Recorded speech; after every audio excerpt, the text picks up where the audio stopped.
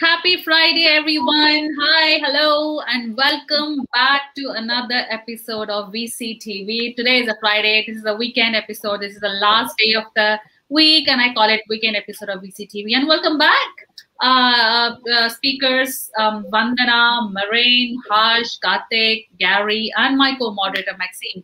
So it's amazing. Thank you, and it's always awesome to be with you guys. It's like a family, VCTV family.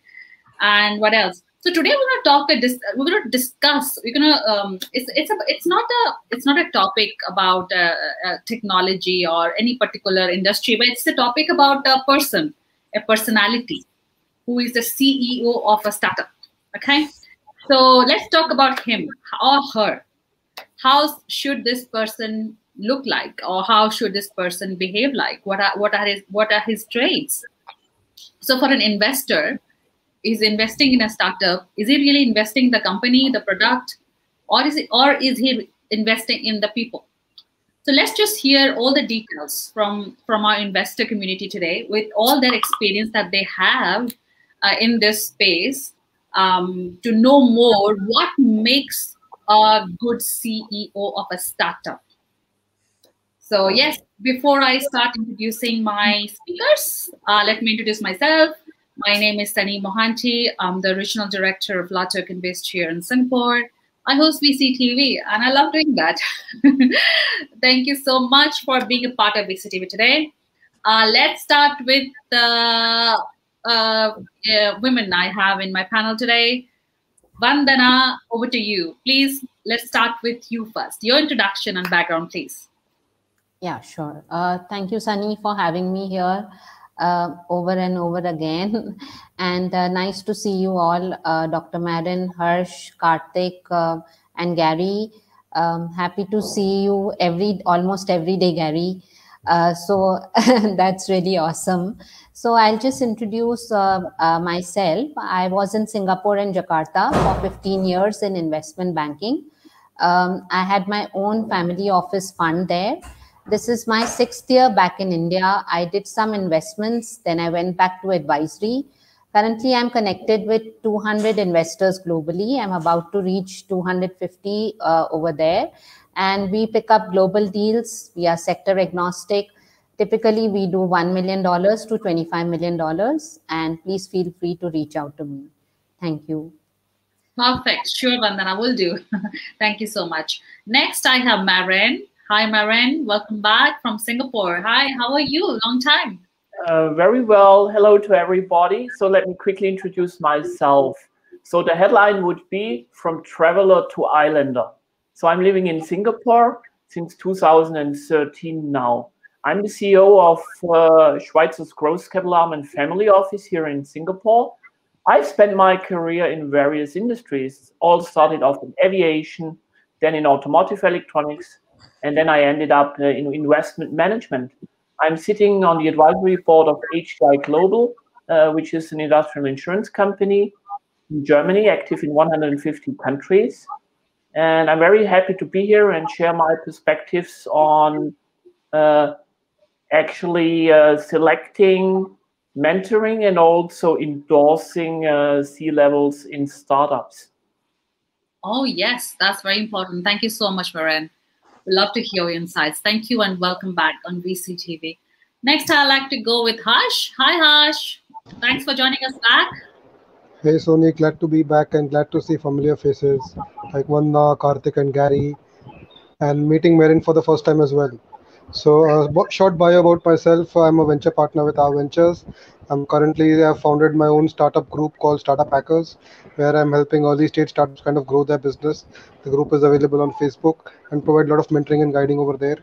I help in startups fundraise all the way from $1 million to $10 million across the world, and helping them scale their businesses. So Indian businesses looking to expand globally or global businesses looking to expand into India, I help them out with strategic connections.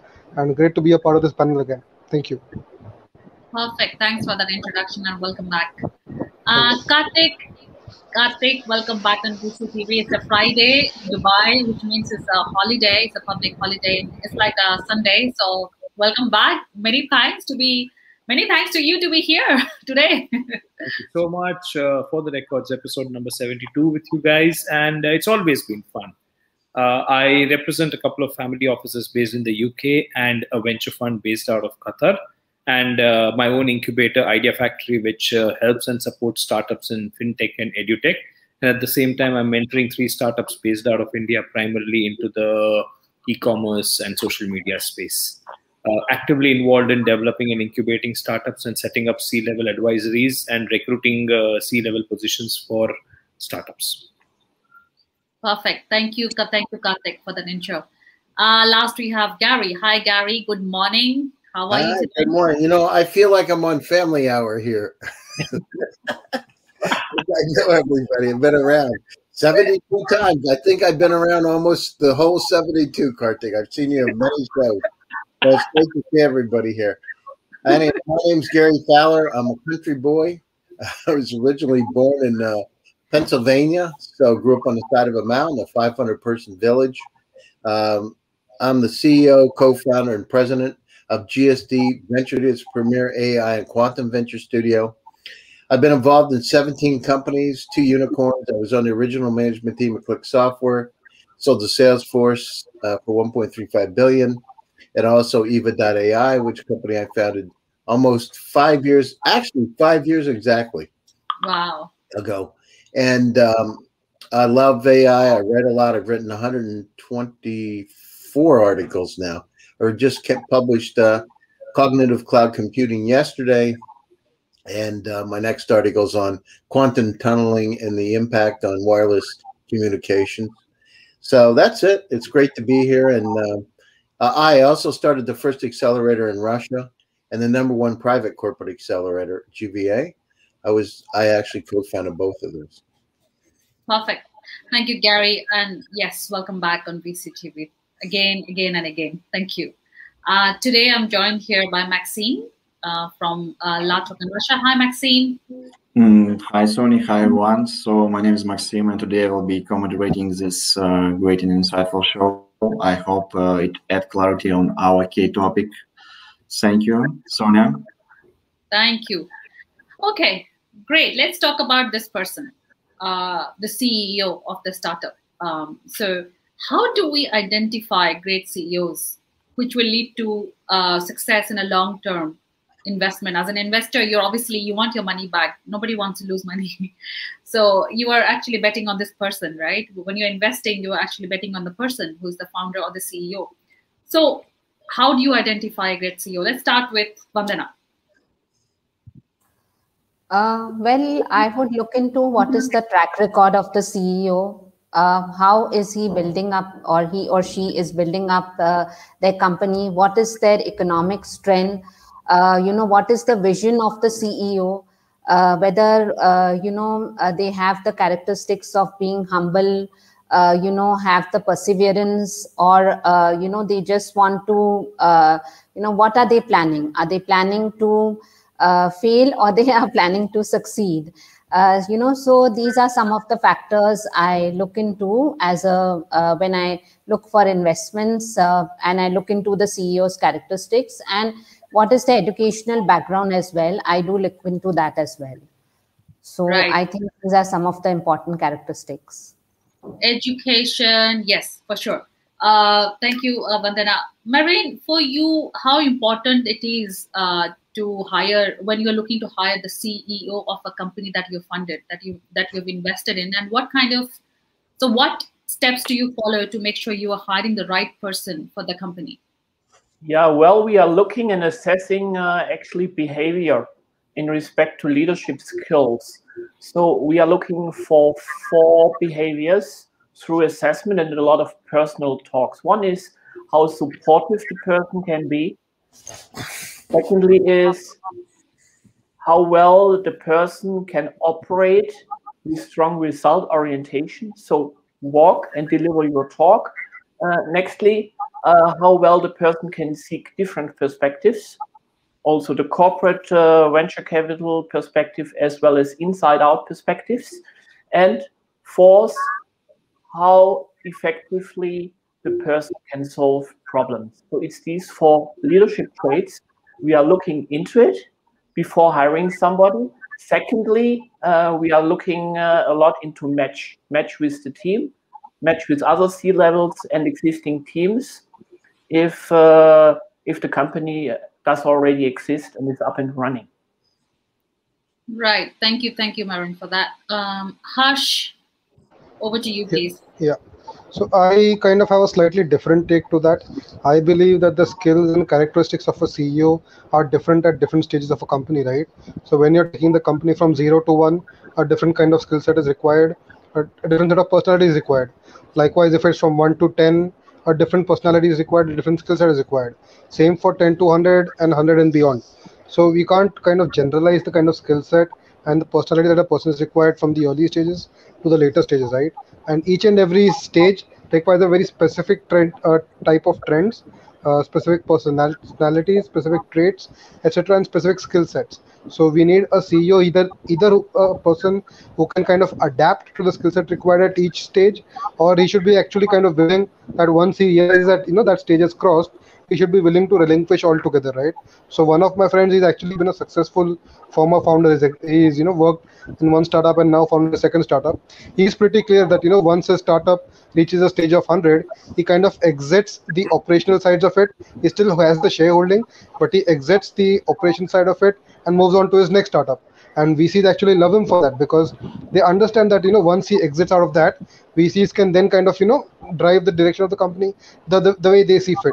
So it works well for both ways, where the promoter can work completely the way he wants to, the VCs can run the business the way they want to, and it's a win-win situation for everyone. So that is why we need to have a clear transition of skills that are required and clear understanding of skills and the mindset required at each stage. Right. Thank you so much. Karthik, over to you, please. What are your parameters for selecting that person? So every time I set a CEO or recruit a CEO for a startup, I'm actually sending a man on a maiden voyage. It's like a captain of a ship, and he doesn't necessarily know where he is going. He just knows that he's been asked to go. So he necessarily needs to come in with a lot of risk-taking abilities. He needs to come in with a very strong vision, collaborative wisdom of trying to manage a stakeholders side of the business, as well as to manage the investors and to manage the co-founders, because all of them are going to come in with a lot of egos. More importantly, nimble-footedness and agility is going to be a key driver. Education is something that these days talent is available time a dozen. It's aptitude that matters more often, and aptitude of a startup CEO is critical. I necessarily do not look for rigid and SOP-driven CEOs in an early stage of a business, but somebody who comes in with an ability to solve problems, manage ambiguity, manage expectations, and more importantly, meander the entire team. More often than not, when I see CEOs who come in with a baggage of 8 to 10 years of organizational leadership, are very, very risk averse. They don't even allow, or they do not build a buffer for the organization to make a mistake. While more often than not, startups are built on the premise of making mistakes and taking multiple U-turns in the first 1 year of the growth. So I think somebody who manages his resources, manages expectations, manages people, and more importantly, is a doer. A CEO in a startup is not a glass office position any longer. CEO in a startup is a guy on the front leading the show and doing it for others. So that's the kind of a CEO I would look at. As I get into a Series C or Series E funding, then I would try and bring in a corporate honcho who necessarily comes in with 20 years experience managing a lot of organizations. But otherwise, I would need a very strong, agile, smart guy. That's my definition of a CEO. Perfect. Thank you, Karthik. Gary.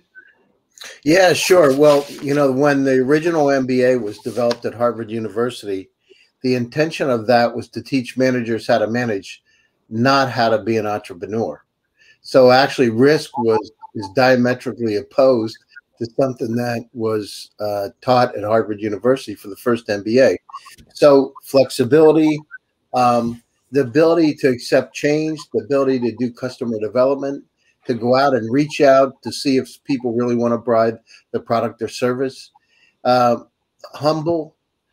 Harsh was right on target with the fact that there are different types of personalities at different levels within a company that can succeed. So you look at it, and for Series A, Series B, C, at some point you need to be operational.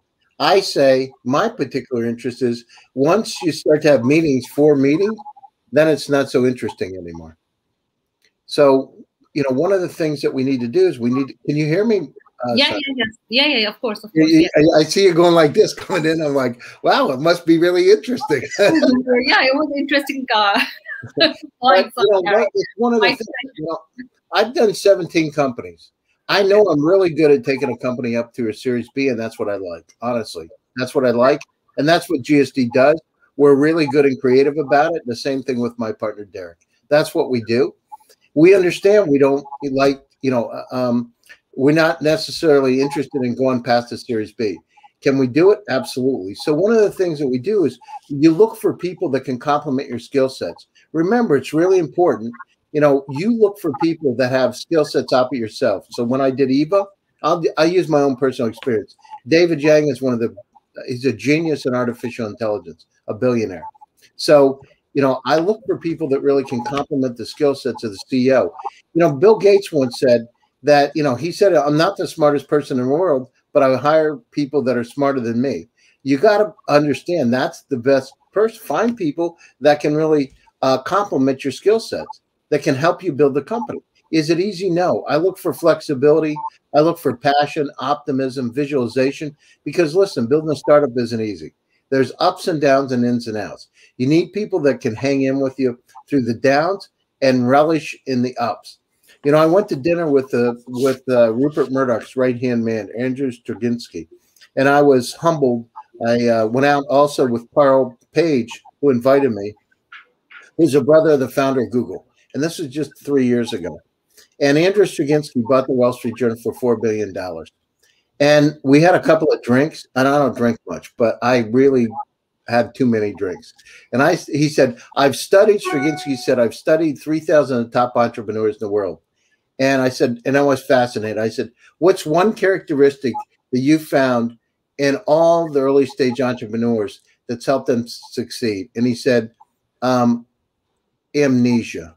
And I said, amnesia. He said, they don't talk about the past. They don't let it hold them down, right? You need to look today and the future, not the past. It's like a boat anchor. So those are the kind of things that you look at. And also the ability to speak, the ability to convey the message. Somebody said humble. Of course, being humble, that's life, right? I mean, you don't have all the answers. You got to find people, and have fun. Be happy. The glass is half full, not half empty. You don't want to be around some negative person all the time. Oh, I don't know. Maybe this will work. Maybe it won't work. The thing is, if you don't believe in yourself and the dream, you shouldn't be doing it. So convey that message. And guess what? People come around.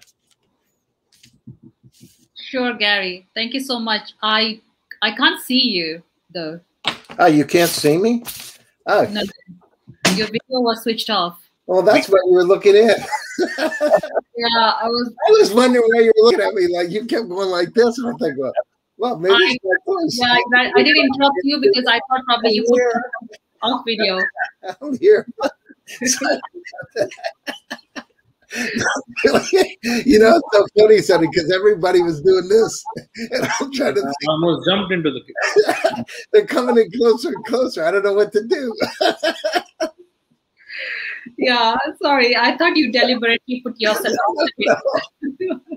No, what happened is I have my Basset down here with me, and she was moving around a bit. She was looking at me, so I had to move her out. So I had turned it off for a minute. Okay, it's okay. It happens. We sometimes go on mute and off video. It's okay. Okay, thank you so much. First round. Second question, I have another interesting question before Maxim takes over. Do you think the CEO of any startup, as an investor when you're investing into, or a founder, should be from an MBA background? Is that important, along with several years of experience from another startup, exits and stuff? Or are you looking for somebody who is from the enterprise as well, that brings in that sort of experience, plus some entrepreneurial experience, plus an MBA degree? I'm emphasizing on MBAs because I think we have been taught, good entrepreneurs should have this business knowledge, and that comes from the MBA studies. So this is very critical for me as well to understand what exactly are as investors who are looking beyond those leadership and all those traits that you just mentioned, like in terms of education. So let's start with Vandana first. Vandana, over to you. So thanks, Sunny. So the thing is that, it is not really important to have an MBA degree. I mean, look at it this way. What are you going to do with that degree if you don't know how to run your show? The most important thing is, having those leadership qualities, having a positive attitude, being able to run your show well, and being able to grow your company. And staying grounded at all times. So I think this would really be, these are one of the good qualities and a CEO should have. If you have an MBA degree, it's an added advantage because, of course, people recognize you well in that manner. But, just having the degree and not being able to run the show, it really doesn't match like that. So I really don't look at, that. But of course, if the, the founder has a good educational background and is able to run the show and is able to, have good revenues in his company, is able to run the show completely well, I would look into that kind of founder. So it's not that, I'm always looking for people who are from Harvard or people who have MBAs. These days, Harvard is also, has online, online courses, which anybody can take it and, call themselves Harvard educated that way. So I think this is my take here. Right. Thank you, Vandana, for sharing your views. Maren, what are your views? Pretty similar. Any academic background like MBA or others, and also corporate experience in various roles is certainly not a must-have. It's a nice-to-have for CEO. We are more looking into inspirational leaders who can really motivate the team, transfer the story of the startup, especially if it's early-stage startups. I'm pretty much in line with what Gary said, actually, with one exception. We want to allow everything. We want a CEO who allows everything internally, but nothing externally. So complete flexibility in the company, try out things, really be on the half full glass side and be very flexible. So we've heard some comments already from the fellow participants today. It's pretty much what we are looking for, steering a boat in a cloudy environment. That's what we are looking for. I would also want to mention, and then depending on the academic background and past corporate experience, we would rather focusing on chief operating officers. So if you're hiring a chief operating officer as an add-on to a startup board, then we are looking more into experience in corporate methods and so forth. Perfect. Thank you so much for sharing your views, Maren. Karthik, what are your views about education, degrees, MBAs versus years of serial entrepreneurial experience? So I don't think it's either or. It's always and. And also the most important thing is how much time do I have? If I have a couple of years with me, I'll hire somebody and I'll own the skill sets and build competencies. But to eliminate doubt in my mind and to pick up somebody who's already come through the roots, I would pick up somebody who comes with a very strong academic background. And depending on what stage of my business is or where do I want to set the person in, I would look at his past experience, pedigree in terms of successes, pedigree in terms of vision, pedigree in terms of execution finesse, pedigree in terms of organizational management, resource optimization, because I don't have an unlimited pot of gold with me. So if I'm going to invest into him, he needs to understand what is the timeline in which he needs to start delivering. More importantly, a sense of accountability. Sense of accountability, I mean, I might even waive off his educational requirements if I have 5 years to study and understand him. But because I need to select people from a pool of individuals available, I use education as a filter because that brings in certain basic requirements. He's gone through the hoops in his life. So I might necessarily look at an MBA or at least a very strong academic background. More importantly, I would look at his past experience of managing things and managing people. Great points. Great points. Thank you, Karthik, for your views. Harsh, what are your views? Hi. So actually, being like a premier B school MBA myself, I would definitely say that it definitely adds a lot of benefits in terms of having the business knowledge, the business sense, and the fact that Karthik pointed out, right? You have a track record of historic academic success. You have a lot of accountability, a lot of processes. You have all that benefits which are there, which someone from a premier B school candidate has. But at the same time, some of those can be limitation as well, right? Because we tend to be a bit experimental, but you tend to be very risk averse as well. So there are definitely pros and cons to the same as well, and it's definitely not a prerequisite. It's a good to have, and definitely someone with a premier B school background has a lot of skills with them and can add a lot of value. But at the same time, I would not say that it's mandatory to have that way, because they tend to have their own limitations in terms of the kind of most of the academic study, what we do is in the form of case studies, right? So we are kind of using the past examples to learn from the past case studies and bringing it to new companies. However, by definition, startups are kind of companies which have kind of never been created before. So you don't have anything to model from, and you have something to create from scratch. So at the same time, there are some qualities which are required, like extreme tenaciousness, extreme resilience, extreme innovation, and as Gary pointed out, some sort of amnesia, to kind of forget the mistakes that you're making and move on. You have to be willing to take the risks and move on constantly, which I sometimes find MBAs tend to be a little hard with, that they tend to be a little risk averse. So that is why I would say it's like a balance. It's a good to have, but at the same time, it's definitely not mandatory. Great points, Harsh. Thank you so much. Again, we can see you. So Yay. I'm here. So, from my standpoint, and I have in our portfolio, I have Stanford MBAs that are the CEOs and co-founder companies with me today.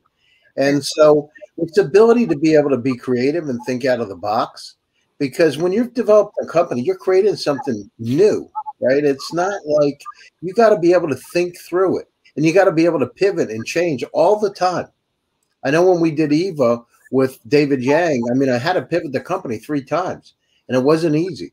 So we were Google search for the personal cloud first. It didn't work because people didn't want to pay for it. Then I did a smart assistant. Google came out with smart assistants, and you can't compete with something that's free. And then I took the same patents and I pivoted over to workforce management and AI and HR tech, and we took off, right? So, and I can tell you my own person. I'm a psychologist, and my undergraduate degree is in psychology and business. My graduate degree is in psychology. So I can tell you from my own experience, when you're going down through this, it's being able to, from my perspective, right? It's being creative. Steve Jobs didn't have an MBA. Mark Zuckerberg doesn't have an MBA. It's to be able to figure it out. It's not, it's not easy. Resilience. Remember, there was a great boxer, Muhammad Ali, once said, it's not the person that gets knocked down. It's a person that gets back up again. That's really important when you're doing a startup, because there's a lot of those kind of times that you're down, and you got to figure it out. You got to figure it out, and you got to be able to take your team and instill that in them. How can we figure it out? Let's not stop. It's not a roadblock. Let's figure around. If it's too high, how do we go under it? If it's too low, how can we jump over top of it? So it's all the time creativity is incredibly important. So if that MBA has a creativity, it's great. One thing that's really important is being able to understand financial statements and understand finance, because it's not easy. So you either figure it out, you have to hire somebody. What I've done personally is I fired people that have finance backgrounds and walked down through the statements so I could figure out how to build them. So one of the things is, can you pick up that skill set or not? And again, through different stages of the company, different skills are required. I would say the longer the person's in the company, so let's say through a Series B, you're probably going to want somebody more operational. I always say when you start having meetings about meetings, it's time to go. Right. Got it. Thank you, Gary. Thank you for sharing your views about that person as well. Perfect. I'm done with my first round of question about this person, like the CEO of the startup. Maxime, any from you? Over to you. Yeah, having some questions from my side. Thank you, Sonia. So first question to Gary. So if you say about the CEO, no secret that it's a core function. It's like a team player, team player inside the team, and it's like a one-man band and should align all functions like a corporate strategy, like team building, like communication with external stakeholders. So, and in your view, how we can define successful mindset of the CEO? What is it? Successful mindset of the CEO? Or like I said, I mean, creativity is really important. Resilience is important. To be able to understand, to get through, you know, and to not give up. You know, these are kind of the soft side of it, but to not give up. It can't be like, oh, I don't know. Я надеюсь, может быть, you know, in Russian, I don't know, I hope. It's just, you can't have those kind of things. You either believe in your dream or not. And if you can't convey that message, you know, to the audience, to your team, and to the world, it's not going to succeed. Do you believe in your dream? And it's not like maybe it'll work, maybe it won't. Can you convey that? So those are the kind of things that are really important. And to be able to present, to get in front of an audience and practice. Steve Jobs would take 6 weeks before he would go on stage at the Moscone Center in San Francisco to practice. People said, oh, he's such a great speaker. He was not a good speaker. You got to practice. So get out and practice, because what is it about? Think about it. We're here on Zoom today. Yeah. You know, we're in this digitally transformed world. You need to convey that message and make it precise and to the point. So those kind of skills, and it's tweaked a little bit in the last year, but those kind of skills, can they get the message out? Can they get interest from the audience? It's hard to raise money, right? It's not the same as it was a year ago. I mean, hard in the sense that it's different. So it's not like you can go out to lunch with somebody. Oh, let's go down in El Camino Real in Palo Alto. Let's have breakfast or lunch. Let's talk. I want to get to know you. It's different now, right? So who can use the mediums wisely?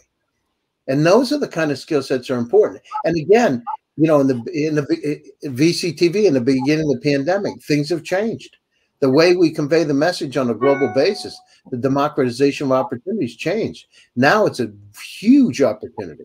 So can they use it or not? Do they have credibility or not? Do they do what they say they're going to do or not? Those are the kind of things that are important. Do you believe in them? Thank you, Gary, for this comprehensive answer. Fully agreed with you. So my next question to Kartik. So let's discuss about leadership styles inside startups. Yep, I want to clarify from my side. What do you think? What type of leadership are more successful? It's like hands-on, when CEO providing the deep diving inside all process, or it's model like hands-off, when CEO like a boss, just providing high-level, just helicopter view.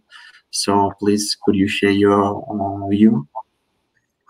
Yeah, so I think it's never going to be a hands-off leadership. More often than not, in startups, you'd find a CEO being a thinker and a doer, and then wearing both hats simultaneously and not sequentially. You would need somebody who sets the ground rules, who sets the goals, who sets the vision, who manages the board, who manages the investors, and then more often than not goes out to do and lead and show lead from the front. Necessarily executing, necessarily implementing the strategies and making sure that the fail-safe limits are never breached, which is where he brings in a very strong sense of accountability, his ability to manage, his ability to tolerate mistakes. More often than not, I've seen startup CEOs are so wary and I'd rather say scared of the investors that they don't allow an organization to make mistakes, and they build in those very strong fail-safe levels, which curbs the growth of an organization. So you would rather want somebody who's ambitious, who's a very strong entrepreneurial leader, who brings in a very strong sense of cohesive learning. You'd have people with different experiences, different pedigrees, working in an ambiguous environment. So you don't need a boss, you need a leader who can comfort and bring the best out of every employee in a manner that you get the exponential growth in the first few quarters or first few weeks of the business. So that's the kind of leader I would look at. Yep, thank you, Kartik, for this. So my next question to Harsh. So if we will discuss about long-term value creation. There is no secret that it's one of the key functions of the CEO inside each organization. So, but if you say about the like exponential growth cases inside companies, so by what factors is defined? Is defined by clear implementation of CEO vision. It's defined by ambitious employees. It's defined by maybe something else factors. Could you share your experience on this? I'm sorry, I could not get the question properly. Could you repeat that? Your voice wasn't very clear. Yep. In a nutshell, I may just repeat the question. It means that by which factors defining the exponential growth of the companies? It's following the CEO vision. It's clear implementation of the strategy. It's ambitious employees or something else. So it's actually a combination of factors, right? One thing which I see is, even though we are having this discussion for the CEO, I kind of believe all the great companies are created not by a single founder, but at least two co-founders in a pair, right? As Marin kind of pointed out, you have a CEO and a COO, right? The CEO leads the company with the vision, with the motivation. He's the one who rallies the employees, drives the company towards a bigger vision, achieving the bigger goals of the organization. He's the guy who's the driver and ensures that everyone is aligned with the company vision. And you have the COO, who's the guy who's down in the trenches, getting shit done on a regular basis, getting the things which are required, and getting his hands dirty, right? So you need actually a combination of the two. Finding the combination of two skills in a single person has rarely been possible. In most cases, you always require two people working at that together to kind of take it to the next level. And additionally, as far as growth is concerned, so I used to be a growth marketer myself, right? So the most important aspects of as a growth marketer, which we used to stress on, is you need to focus that your company grows on a 5 to 10% on a weekly basis, and you do that by constantly creating new experiments on a weekly basis. You have new experiments for your product team where you test out small different elements of your features. You want to add this feature, you want to add that feature. You tweak that on a weekly basis. Likewise, with your growth and marketing strategies, you tweak that on a weekly basis, and see whether you're seeing the growth or not. And as soon as you're constantly developing and growing based on the learnings that you've gotten. So that is one of the key elements, and that fact is applicable not just for a company but as an individual as well. So there's this book called Atomic Habits by James Clear, right? It's like one of the most phenomenal books out there. The basic premise of the book is simple. If you can grow, the most innovation doesn't happen by doing something landmark on a single day, but it happens by doing small degrees of innovation on a daily basis, on a consistent basis. And when those gains kind of add up, and then you end up with a huge growth, right? So if you grow yourself by 5% every week, by the end of the year, you would have grown 36 times. That is how much growth you can see. Likewise, on an individual level, if you can grow like 1% on a daily basis, by the end of the year, you can easily grow like 70 times. So that is the essential factor, that you need to constantly keep growing, constantly try something new, and constantly be moving up. And if you go even 1% behind, within a year you will be down to zero. So this is one of the crucial mindset which is required, that constantly be constantly push yourself, constantly expose yourself to your weaknesses, push yourself through new challenges, and constantly move forward towards new and new innovations. Thank you, Harsh, for this insights. So, Sony, that's a question from my side. Okay. Yeah. Perfect. Thank you, Maxime, for asking those questions. Okay, I've got a question, very practical. How does the day in the life of a CEO looks like? For example, let's talk about if Gary hires a CEO of one of his startup portfolio, how his day is going to look like. So starting from Karthik, I love that. I love this. This is exactly what I go through. And fortunately or unfortunately, I handle 4 different businesses, and my day begins like I'm getting into a battle zone. And by the time I come out, I don't know which battle did I fight, which one did I win, and how many am I going to lose. But typically it starts, and depending on where you are in a business, if you are in a semi-solid or semi-steady state business, you start by typically identifying where your business was yesterday. And if you are into a typical retail business, as I am in a startup or an e-commerce business, you would necessarily go into how did your market, how did your consumers, how did your business, how did your indices work yesterday, like for like, or wherever you are. And then you get into identifying your key priorities in terms of what developmental stage, what department, what functional requirements need to do. By the time you finished all of it, you suddenly get into an understanding that either your bankers have come to you or your finance controllers have let you down on certain issues and money is suddenly out of the bag and you don't know. By the second half of the day, you get into an understanding that now it's the time to get the organizational geared up. You have people who need to be recruited. You have relationships and partners that need to be updated up. And by the end of the day, you also have your investors waiting for the end of the day call where you need to go and tell them that, yes, boss, this is what happened and this is where we failed and we're going to come back fighting again tomorrow. And then if you have partners or principals or brands in different parts of the world, the day goes on. So the day begins with a structural review of the business and then gets into resource optimization. And any time you need to be ready to get into a firefighting mode, because more often than not, you'd realize only after things have gone wrong. As a startup, you haven't built proactive systems till now so that you understand that things might go wrong. It's only more often you only come to know of issues after they've happened. So you need to be ready to handle and ward them off. And you do not have that level of bench strength and organizational structures to make sure that things seamlessly move at every point in time. Whenever things go wrong, you need to be ready to jump in, sort it out like a samurai, and again come back with a smiling face to keep the show going. So that's how a typical CEO's life goes on in a semi-solid or semi-stable business. Okay, what about the early stage? How different that would be? Early stage would be a new challenge every day. It would be like writing a story. In an early stage business, you're still building. So what you left last night, the business is more or less in the same state this morning. And you'd be charting, building onto your story. All that you'd be doing is building a continuum. You're not necessarily a CEO in an early stage business. Till the time, and I would be very wary of calling somebody a CEO or building a CEO till the time the business goes out on the ground. Till that time, everybody is a team player or a founding member, and then you necessarily assign roles, so that is where you build structures and hierarchies in the organization. So in early stages, everybody is doing developmental work. You left certain codes, you left certain SOPs, you left certain financials, you left certain investment thesis or some certain technical parameters previous night that you need to continue. So what necessarily drives and a typical CEO's day or a typical co-founder's day in early stages is primarily about managing time, managing resources, and living up to the milestones that they've set for themselves, and more importantly, the investors have set for themselves. And how frequently should they be catching up with their investors? How frequently? What's the frequency? So it also depends on the maturity of the investors, and it also depends on how vivid or how reliable that relationship and how pedigreed the co-founders and CEOs are. If I am a large investor who's got multiple business interests and have, after multiple rounds of evaluation, invested in a startup, I would give them that much more space to perform and wouldn't want to catch up more than once a week or more than even once a fortnight. But if I am a very nimble-footed investor and if I've just said I have $100,000 and I've given 50 out of that to somebody else to invest in his business, then I would be catching up with him every evening on a phone call. Did you do your job? So it depends on who the investor is. But as an investor, I do not catch up with businesses more than once a month.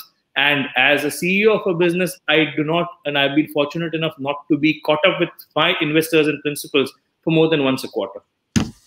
And very important question, how does the weekend looks like?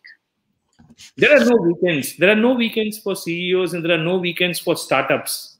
It again is a function of how passionate you are, what side of a business are you in, and how disciplined you are. If you're disciplined, if you're structured, you will always find time for yourself. Irrespective of what business you are in, if you're not able to create time for yourself and your family, you're setting yourself up for a failure. And you cannot continue running at the same pace forever. And you're setting a wrong example to the organization. You as a leader might want to work 7 days a week, but expecting your organization to work 7 days a week unstinted is not something that is realistic, and it's not something that's going to create a workplace of choice. So weekends are difficult. It depends on what interests and what aptitude do you have and where do you see your organization growing. For example, I can work 6 to 7 days a week, but that doesn't mean that I expect my organization to work with me. So yeah. Got it. Thank you, Karthik, for sharing those views. Harsh, over to you. Yeah. So as Karthik kind of illustrated pretty well, the CEO's life is completely filled with, he is constantly walking on a minefield where he has to ensure that every step he takes doesn't let off a minefield bomb over there. and which could lead to a cascading trigger of blasts as well. So it's a very complicated state of affairs. It's extremely important to meticulously manage your entire day, right? Because the number of tasks which are required, the number of people you have to answer to, So see, people think CEO is this glamorous position, right? He has so much power, he has so much. People think being in the CEO position, it's like you have so much authority over people, you are the boss, but that is actually not the case. You are answerable to your employees, you're answerable to your investors, you're answerable to multiple stakeholders, you're answerable to your customers. The liabilities never end. So it takes a really courageous person to become a CEO. It is filled. It's just like So back just when the COVID started, right? I got this very interesting graphic of what the CEO's life looks like. His back is stabbed with all these knives, and yet he's interacting with his employees with a smiling face, because he always has to ensure that his employees are constantly motivated to get their job done, right? So that is what an employee CEO's life is like. He has to very meticulously manage each and every hour of his life and ensure that the company is in the right track, ensure the vision of the company is in the right track, and each and everything is communicated very effectively. So it's not an easy job, definitely. And if you just look at some of the leading examples which did not work out well in the last couple decades, John Scully was the legendary PepsiCo CEO who came to Apple, and unfortunately, a couple years down the line, the company was in a very bad shape, and Steve Jobs kind of came back to rescue the company. You look at Marissa Mayer with Yahoo, same thing. Company is struggling to kind of recover back its glory days, right? So it's very easy to blame on the CEO that the CEO didn't do the job well and he kind of screwed the company. But if you look at the kind of the troubles and the difficulties that they face, it's like a crown, but it's a crown of thorns. It's not a golden crown. It's a crown of thorns. Crown of thorns. Rightly said, actually. Thank you. Sorry, do you want to add something before I interrupted you? Were you done? I'm done. Yeah. Sorry, Madam. Okay. You would like to add something? Yes. Yeah, if it's my turn, I'd like to add something. So I don't know what the CEOs of our portfolio companies are doing. Not at all. But I know they have the telephone number of all investment committee members.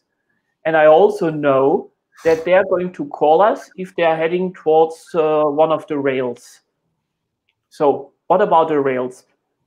We touched that topic before, and I think it's very important that any CEO, and so does the supervisory board or investment committee need to do, gives direction and set the rails. They can be wider, they can be a little bit narrower in this way or that way, depending on stage and economic conditions.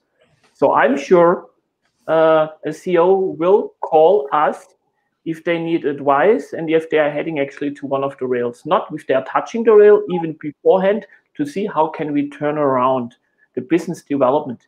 So I think that's very important. We also have to take care that we don't run into that trap of micromanagement, being involved in everything, and expecting immediate replies from your startups if you shoot out an email also. So we have a monthly report. That monthly report, we are reading it. If it's in line of the direction, there will be no meeting and there will be no talks if none of the parties requests for it. We are meeting 4 times a year. Everybody is getting a pre-read and then we have a discussion. This doesn't mean that we go undercover or we want CEOs to go undercover, but there needs to be a trigger. Hey, let's talk. Let's talk. I need your advice, but it's not that controlling stage. Regarding weekends and employee well-being, regarding expectation management, you send an email or you will receive an email. A couple of minutes later, you'll receive a WhatsApp announcing that an email has been sent to you. And if you don't respond to the WhatsApp, hey, what happens next? Your phone is ringing. So we try to calm down that expectation management. And I don't want to say we want to go slow. Slow doesn't work in startup. It needs to be flexible and super fast. Speed counts. That's the fuel of a startup. But we also need to be a little bit structured and do expectation management. So how did we do that? We tried out a lot of things. So these days we have an understanding internally in most startups if they decided to do so, but especially in the connection to us as an investor, to our investment committee. There are 2 slots a day, and everybody is setting them individually to answer emails. So nobody is expecting an immediate answer by default. You will get an answer during the day, but you have to wait. If it's super urgent, we pick up the phone and say, hey, now it's urgent, we need to talk. That's one topic. The other topic is we are motivating everybody actually to block focus time and to block private time in their calendars, and then to silence all notifications. It has various reasons. For sure, it's for the well-being. Secondly, it's also to safeguard your private life. And thirdly, it's to have time where you really can concentrate and focus on something. Didn't we all kind of experience that? Some time ago, you had 1 hour or 2 hours to focus on something. If you need to do, especially in studies, a little thesis or case study or whatsoever, and now it's all cut in little bits and pieces. We are easily distracted. So that's the third topic. So what stage are these startups in? Seed, Series A, Series B, Series C, and we do also hold stakes in very major companies. So it's a little bit of everything. So across all the seeds, you're going to have catch up like 4 times a year.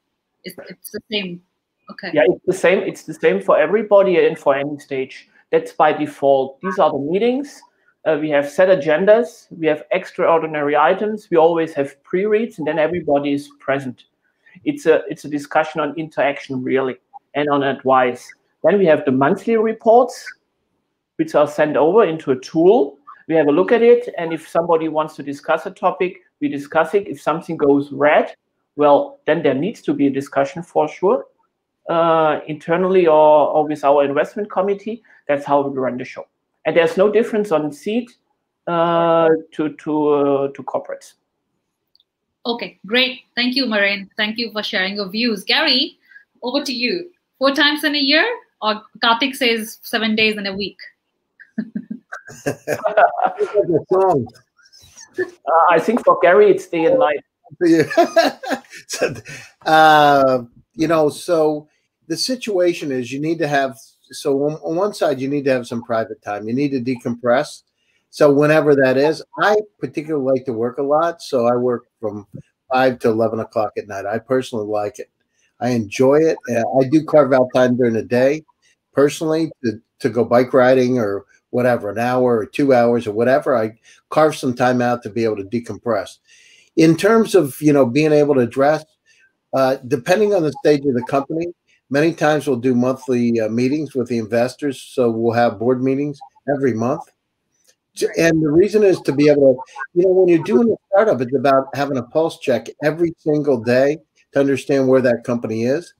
And I look at the board members from my standpoint as really partners, and I want their input as part of the team because they got valuable experience. I mean, think about all the knowledge that's here just on the panel today. So everybody has a different way of looking at things. And one thing happens when you're the CEO of a company is you get really tunnel vision. You're so focused on getting something done, you may forget about something that's on either side. And having a really good board to be able to give you that information is important. In terms of monthly reports, every month we do a report, and that's part of the board meeting, right? So you present it to the board, you review it, where are we? And especially in early stage startup, because things change so quickly, right? You're changing all the time. You're pivoting, you're changing. And the main, you know, characteristic is customer development. Do you have something that people really want to buy in an early stage company? Many times what will happen is there'll be technology founders that believe that people are going to buy this no matter what. And so we don't care what the opinion is, they're going to buy it. In reality, you've got to go out and continually test and validate your hypothesis to make sure that people really want to buy it. And as Bob Dorsch says, grab it out of your hands. So from my standpoint, it's no matter what stage of the company, we do monthly meetings and we have board meetings to get input from members, different ideas. And we like to have, we don't want to have dumb money. We want smart money. Smart money to give insight, because dumb money you can get, but smart money where you have great team members that can give you insights. And by the way, your ideas, when I look at it, every one of the board members is somebody who's going to invest in my next company, right? They're going to be interested. So you're doing a great job and they want to be on board because everybody reaps in the benefits. Thank you, Gary. Thank you for sharing your views as well. So it's a monthly board meeting for Gary. Thank you. Vandana, over to you. So, Sunny, this is a very, I can just go on and on for this question. See, everybody is hustling in their own way. I think each and everybody is trying to deal with so many things which sometimes they speak about, sometimes they don't. So typically for me, on weekdays, the day begins at 5 o'clock. I do my exercises, my walks, come back home, and I start my day at 10. Then I'm on and on the entire day till sometimes at 12 midnight. And after 12 midnight, my bandwidth goes away. So, on weekends, on Sundays, I totally detox myself from gadgets, from clients, from everybody. And I take enough rest so that, I can charge myself up and get back to the hustle again. So for working women, it's something different. We have to hustle more than just being a CEO. I have to manage my kids also. Sometimes I'm getting calls from school. Sometimes something else is happening. So it's a lot more thing, which we go to from day to day in our day-to-day life. So I guess we are all firefighting. I'm sure you are also, and like Gary mentioned and the others, that we are all firefighting in our own way. But the main, the thing is we need to be calm, composed, have fun with whatever we are doing, even if it's dealing with the worst situation. Just enjoy, have fun, and just be calm at everything that you're doing, and just do it with a smiling face. I think you get everything gets sorted very easily. So I really enjoy my work, and I love doing what I'm doing. So I really don't have those days of, I do have a lot of days of commotion, but I just take it as a fun thing and deal with it every day. So right. So I think this is another topic for another day: women CEOs versus male CEOs. Okay. This one. You're going to invite me for this one. Please make sure that I'm invited. And make sure Vandana is invited on this one as well. Vandana, the party is still not over.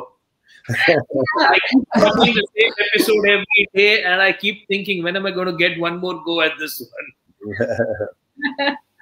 Definitely. Yeah. Thank you, Vandana, for sharing your day.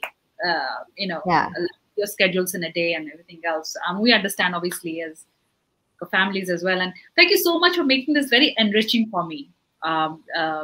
Gary, Harsh, Karthik, Marain, Vandana, all of you have different viewpoints about this person, which is fair enough, which is good, which is, should be like that. Thank you very much. We probably have another session.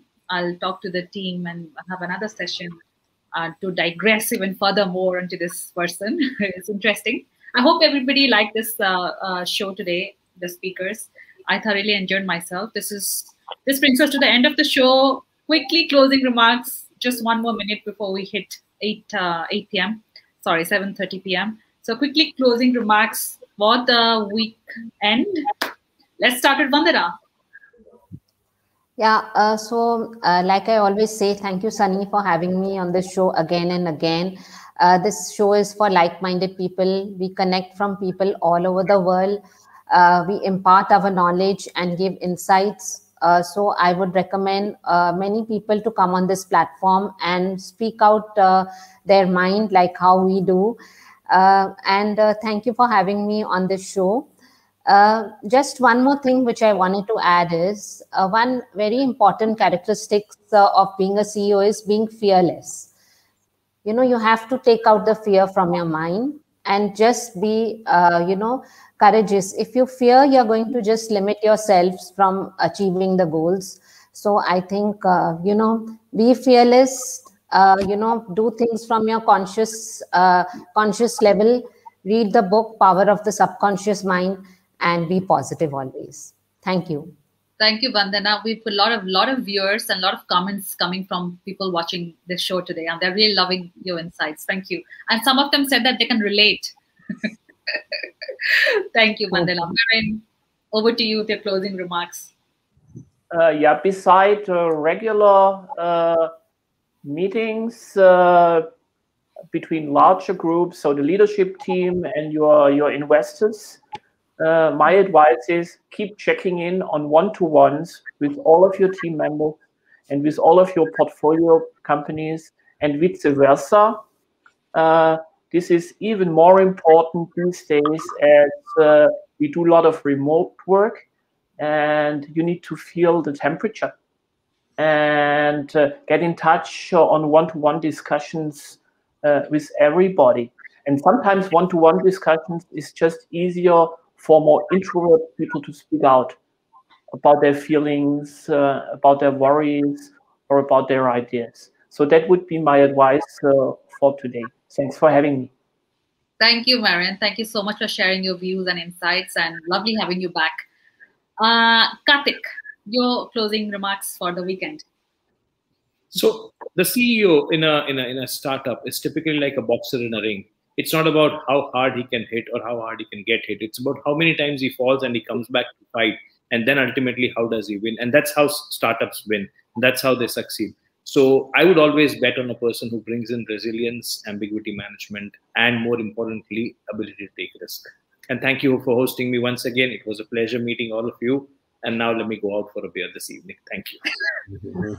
Have fun, Karthik. Cheers. Thank you for joining us all the time on VCTV, and great insights from you as always. Thank you. Harsh, your closing remarks. Sure. So Karthik kind of took the words out of my mouth itself, the kind of point which he mentioned. If anyone has seen the movie Rocky Balboa, that's kind of the dialogue which he says to his son. And it's one of the most inspirational, motivational quotes I've ever read. So, the life is going to keep hitting you harder. All you have to do is take the hits and keep moving forward. You have to be doing that. That is the only way you're going to succeed, because the life of the CEO is very tough.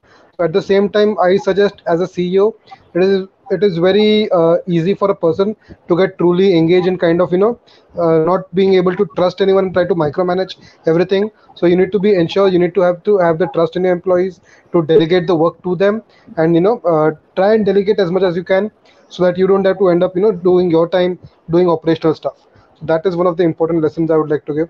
And as always, glad to be here, glad to be with you, Sonny and Gary, Karthik, Vandana and Maren. Amazing session as always, and looking forward for more such family reunions. Oh yes, there you go. Family reunion like that. Thank you. Gary, the next family member. Yeah, absolutely. So, I was going to use the Rocky Balboa and get back up, and it's not the person gets down, it's the person gets up. But also, it's kind of like Forrest Gump. Life is like a box of chocolates. You just never know what you're going to get. So, being a CEO is like that. You never know. But it's a person that can deal with it, get the job done. So you got to stay positive. You got to stay happy. You got to be optimistic. You got to believe in your dreams. You got to visualize where you want the company to go and have that really cemented in your mind and paint those pictures. Because if you do that, things start to line up to move the company in that direction. Happiness, joy, optimism brings people around. It builds a group, because people want to be around people that are happy and optimistic. They don't want to be around folks that are negative. It doesn't work. So that's how you build a team. And listen, it's never easy, but guess what? It's a lot of fun. So, people can reach me on LinkedIn or Twitter, Gary Fowler. Great to hear from them, and looking for those incredible AI and quantum companies. So, great to be here. Thank you, Gary. Thank you so much for all the viewers to be part of this VCTV family and coming back. on this family reunion, like, get together, like Harsh just mentioned, like that. Familiar faces. And yeah, thank you so much for being a part of VCTV. And I always thoroughly look forward to this time every day to come back and talk to you all. I mean, this keeps me going for the rest of my day. So I think I'm very excited to host this show as always. So yeah, it's a Friday and Karthik is going to have his beer, and for me as well, it's a weekend, and of course for Gary, it's coming to the end of the day, and all of us just unwind over the weekend. Thank you so much. I'll be back on Monday with another set of topics for the week, another set of speakers. Till then, keep watching VCTV. You can do the playbacks as much as you can and learn from whatever the speakers have shared today.